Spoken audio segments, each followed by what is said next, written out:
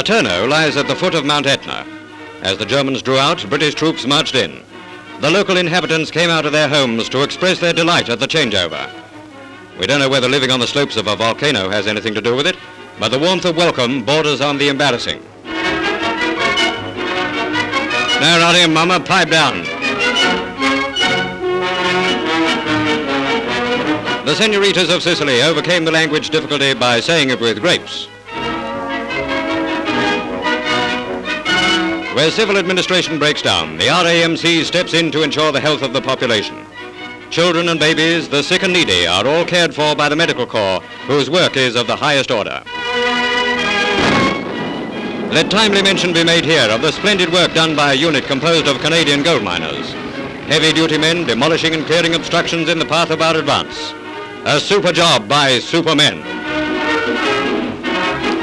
We move south now to Syracuse harbour, where the evacuation of British wounded is underway. The transfer of casualties from shore to lighters, from lighters to Red Cross ship.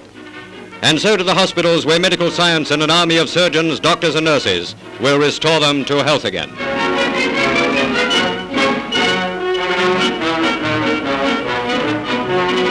These are lads whose proudest possession is the Crusader badge of the 8th Army.